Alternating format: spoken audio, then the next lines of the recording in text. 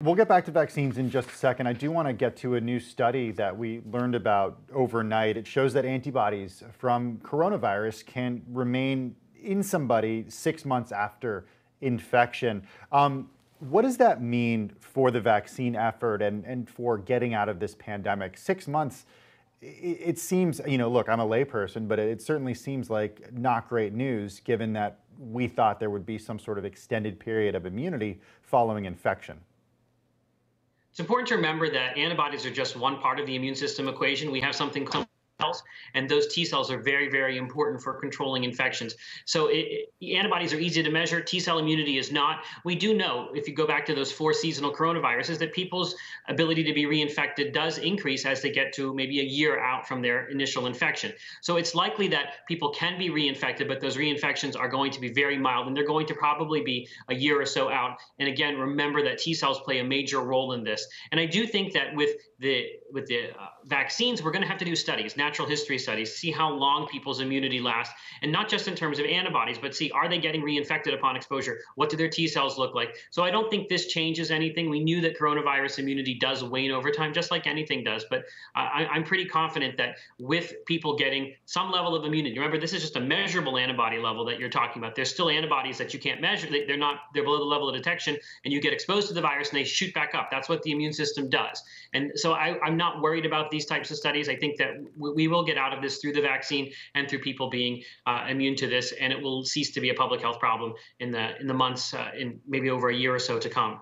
Hey, Dr. Adalja, I've been eager to talk to you about this since the news came out last Friday. We haven't had a chance to speak about it, but Johnson & Johnson's results of their large late-stage clinical trial, the one-shot vaccine, it generated strong protection against COVID-19, 66% efficacy against disease in a large global trial, but it also prevented 85% of severe infections and 100% of hospitalizations and deaths. So there's a slew of numbers to go over, but I think that 66% really tripped up a lot of people who, didn't start following these figures until this pandemic, especially because how it compares to what we saw from BioNTech and Pfizer and Moderna as well. But look, 100% of hospitalizations and deaths prevented. That's pretty great news, right?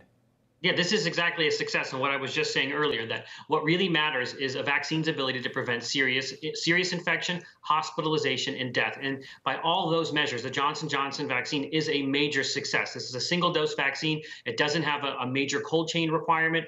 All of that is really going to help get this vaccine into the arms of the people of the world. And I think we got spoiled because we saw the Pfizer and Moderna results. And remember, several weeks ago or months ago, we would have accepted a 50% efficacy. That was the FDA benchmark. So there's no way to minimize the impact that this Johnson & Johnson vaccine can have. It is a major success story. Last thing, I want to talk about the idea of shipping vaccines directly to pharmacies. As our colleagues Emma Cord, Angelica Levito, and Josh Wingrove yesterday reported, the president is going to test shipping vaccine directly to pharmacies. Is this the right way to get out of this pandemic?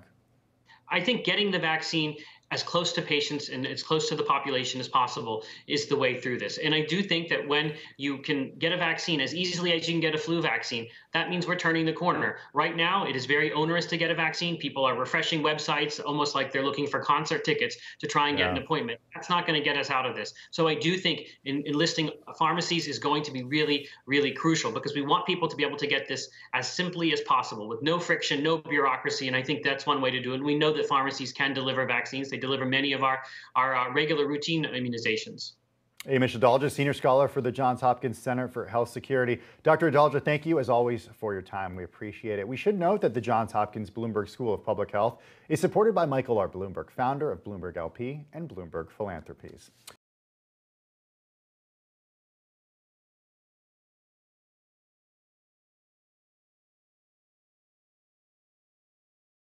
The biggest stories the moment they happen from around the globe. Subscribe to Bloomberg Quicktake now for insight in an instant.